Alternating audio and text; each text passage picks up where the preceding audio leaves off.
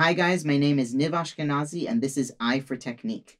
Today we're going to look at our right hand thumb because this is a very hard thing to see and I was very curious to get to see it in slow motion. The idea for this video has been knocking around in my head for a little while.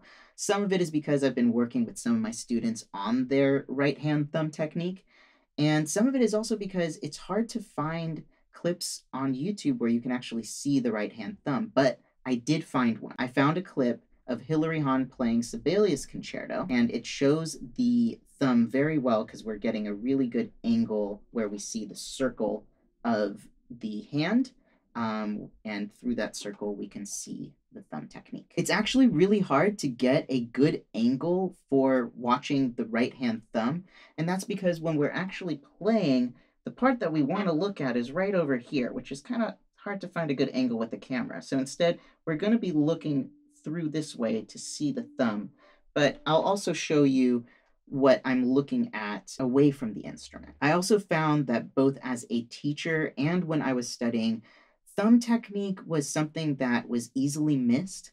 We get to see these four fingers a lot, but it's hard to get to actually see the thumb. So a lot of the times, the thumb gets missed for quite a little while. So I wanted to talk about it a little bit. With the thumb, we want it pointing in and downwards a bit. And this is how we're getting the push and pull that a lot of people talk about. We get it with the thumb. The thumb pushes against and then pulls against the bow. And the motion, though what we'll see, it looks like it's coming from this first joint, but really it's going to be coming from this second joint. So the motion that we need to see is like this from the second joint. Now, I did not know the names of these joints. I actually had to look them up. So this first joint is the interphalangeal joint, and the second joint is the metacarpophalangeal joint. For the slow motion clip, I decided to play the same section that I saw Hilary Hahn play that had the really good angle that I linked down below. The reason for this is it's all on the G string, so it makes it easier to find a good camera angle to see into the palm of the hand.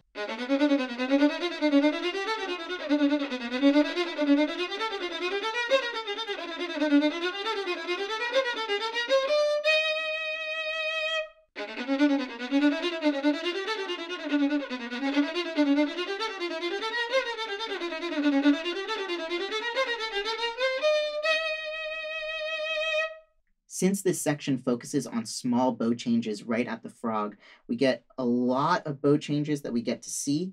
So we will really get to see the circle that we want to see in the hand at the frog and how it changes to a little bit more closed because of the actual bow changes. So we'll get to see that motion. We'll get to see a lot of motion in the fingers, at least some of them. And this will be a good way for us to look specifically at what is going on with the thumb and the entire hand when we are looking at it from this angle. So let's look at the right thumb in the Sibelius passage. And what we see is that there is a lot of pressure on the thumb. The thumb where it touches the bow is a little bit lighter. It's not as red over there because there's actually a lack of blood flow there because there's so much pressure. So here we can see what is called the push-pull on the bow with the thumb. So we push on the bow for down bows and pull on the up bows.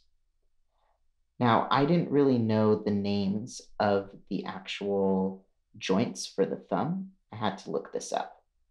But our first joint, the one that is easy to see over here, that's called the interphalangeal joint. And the one that we can't see, which is the second joint that's on the other side where the palm starts, that's called the metacarpophalangeal. Now, it may look like there's a lot of motion in the interphalangeal, but really the motion's coming from the metacarpophalangeal.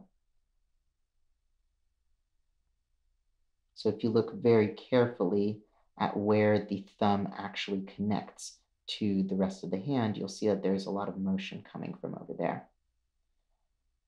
Now, the other reason that I really like this angle, this is an angle that I actually like to look at when I'm teaching my students just to see how their thumb is working and how their fingers are working. And this angle is really good for seeing the finger motion, not just of the thumb, but also of the pinky and the ring finger. Now, the rest of the fingers are also moving a lot. We just can't see them, but we can really see how much motion there is in the pinky and also in the ring finger. I also like to talk about the circle that we have at the frog between the thumb and the rest of the fingers. If you look at the outer outline, basically the pinky all the way through into the thumb, kind of creates a circle when it's at the very frog. And then right when the bow changes to go back to a down bow, that's when the circle kind of scrunches a little bit. It's not always a perfect circle, but that circle gives a lot of power to your bow strokes because you can use that circle as a means to exert pressure onto the bow, especially when you couple that with pronation. It really gives you a lot of control over the bow. So that's why I like this angle as well. You can kind of see the inside of the hand and exactly how the bow functions, both for down bow and up bow changes, especially at the frog, at a pretty fast pace too. So the things that I think are important to focus on with the thumb is really the placement of the thumb, how active it really is, which is very, very active, and how it relates to the other fingers. And I think actually finding a way to see this angle on yourself or on your students is a great way of checking up on the thumb and seeing how it's functioning and whether it is sliding or whether it's in exactly the right place and how much it's actually moving. So I hope this video was useful and you got to see a part of violin playing that's actually harder to see and that we normally don't get to focus on as much. And if there's something that you would like me to specifically look at in slow motion and share with you, please let me know down in the comments. I'd love to hear your suggestions.